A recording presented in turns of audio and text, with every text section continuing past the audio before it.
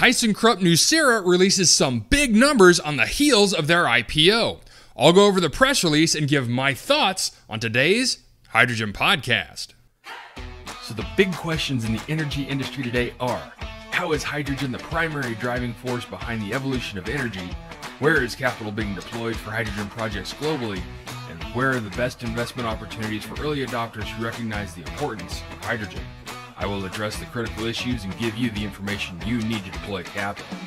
Those are the questions that will unlock the potential of hydrogen, and this podcast will give you the answers.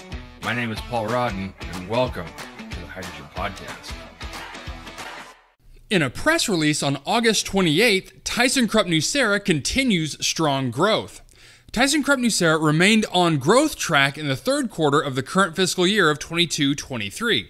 Order intake in the third quarter increased by 13% year-on-year to 242 million euros, prior year period being 215 million euros, mainly due to increasing demand for the latest generation of environmentally friendly chlor-alkali electrolysis solutions from Thyssenkrupp Nucera.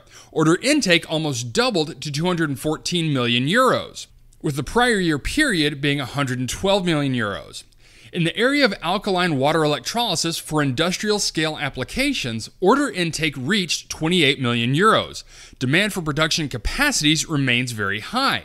This is demonstrated, for example, by the conclusion of a contract with H2 Green Steel and a further capacity reservation in the high three-digit megawatt range for a project in North America.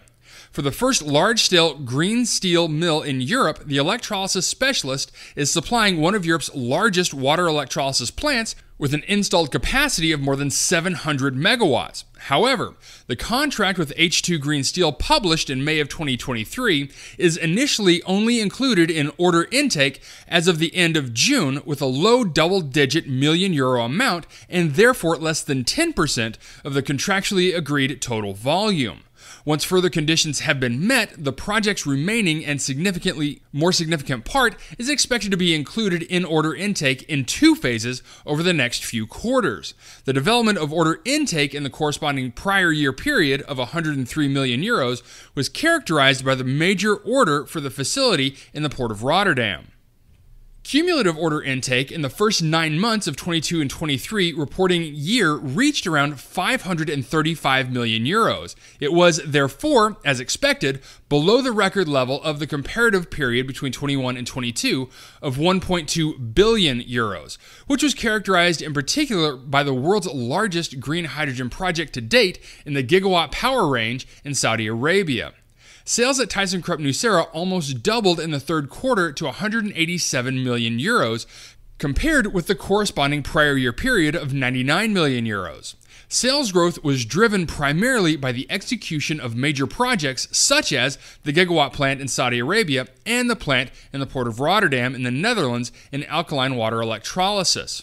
At 110 million euros, sales in this area increased 11-fold year-on-year, with the prior year being 10 million euros, and for the first time exceeded the share of sales accounted for by the traditional chlor-alkali business. In the chlor-alkali sector, sales of 77 million euros were down on prior year period of 89 million, with a very strong service business. In the first 9 months of fiscal 22-23, sales amounted to 493 million, exceeding the sales of the corresponding prior year period of 275 million by 79%. While sales in the chlor-alkali segment remained stable at 254 million, with the prior year being 250 million, sales in the alkali water electrolysis segment increased almost tenfold to 240 million, with the prior year being 25 million. So for the first time, water electrolysis specialist exceeded the $100 million mark in sales in a single quarter. Thyssenkrupp Nucera generated operated earnings, or EBIT, of 7 million in the third quarter, compared with 4 million in the corresponding prior year period. Overall, operating earnings in the first 9 months also increased by 77% to 20 million, up from last year's 11 million. The most important drivers of the increase in earnings were the significant improvement in sales in the alkaline water electrolysis sector and the improvements in new business in the chlor-alkali sector. This was strengthened by the absence of trademark license fees and lower expenses for the spin-off of Thyssenkrupp Nucera in preparation for the IPO. By contrast, the increased earnings contribution from project execution with higher sales was partly offset by structural and development costs for implementing the growth strategy, which also increased as planned and dampened EBIT growth. For example, the company is strengthening its position in the U.S. growth market for green hydrogen by expanding its site. In addition, personnel costs increased with the expansion of the workforce to prepare for and meet the rising demand for Thyssenkrupp Nucera electrolyzers. EBIT margin therefore decreased slightly from 4.4% to 3.7% in the third quarter, but remained stable at 4.1%, with the prior year period being 4.2% in the first 9 months. Okay, I need to break away from the story for a second to share a quick word from our sponsor. From water electrolyzers to flow batteries and fuel cells, Nafion proton exchange membranes play a major role in advancing the hydrogen economy. Through their high conductivity, superior strength, and chemical durability, Nafion membranes provide the performance needed to make green hydrogen safer, more sustainable, and more affordable. Learn how Nafion ion exchange materials support the decarbonization of energy across the globe at www.nafion.com. Now, back to the show. In a quote from Werner Ponikwar, the CEO of Thyssenkrupp Nucera, the long-term trend toward large volume use of green hydrogen as an energy carrier in energy-intensive industries worldwide is intact. We are strategically well-positioned for this with our highly efficient water electrolysis technology, and we're working diligently to improve our technology production further and expand our capacities. Our success is reflected in our performance so far this fiscal year.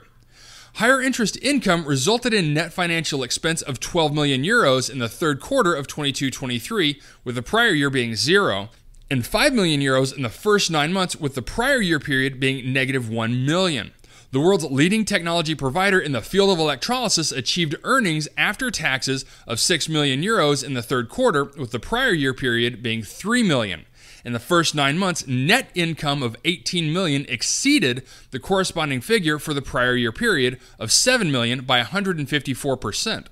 And so, due to the high-paced growth at Thyssenkrupp Nucera, the number of employees increased from 489 to 628 between September of last year and June of this year. Thyssenkrupp Nucera expects continued strong sales growth in the current fiscal year, driven above all by the execution of existing customer orders.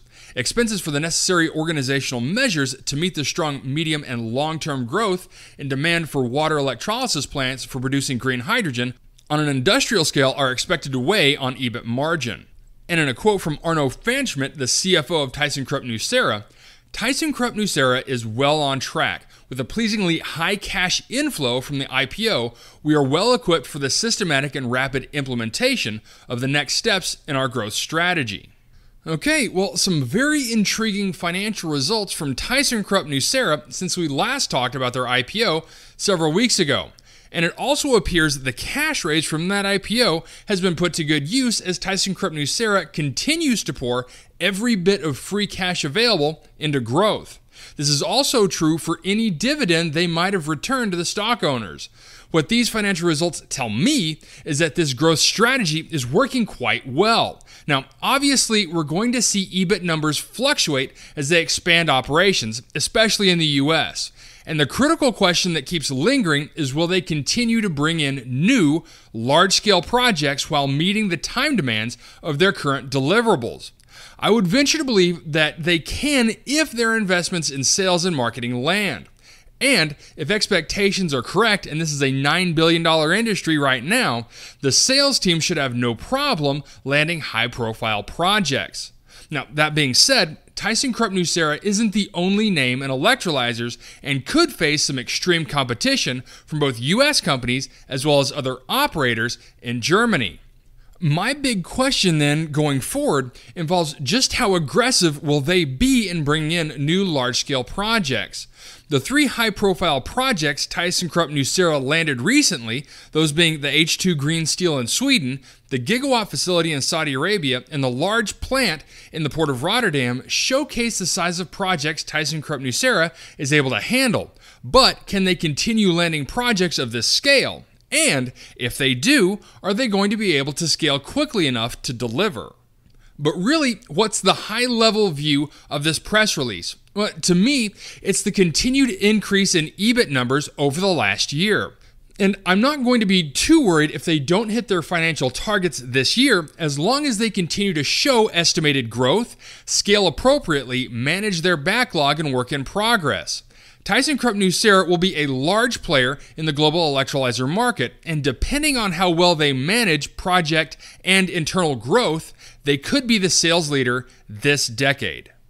All right, that's it for me, everyone. If you have a second, I would really appreciate it if you could leave a good review on whatever platform it is that you listen to. Apple Podcasts, Spotify, Google, YouTube, whatever it is. That would be a tremendous help to the show. And as always, if you ever have any feedback, you're welcome to email me directly at info@thehydrogenpodcast.com. So until next time, keep your eyes up and honor one another. Hey, this is Paul. I hope you liked this podcast. If you did and want to hear more, I'd appreciate it if you would either subscribe to this channel on YouTube or connect with your favorite platform through my website at www.thehydrogenpodcast.com. Thanks for listening. I very much appreciate it. Have a great day.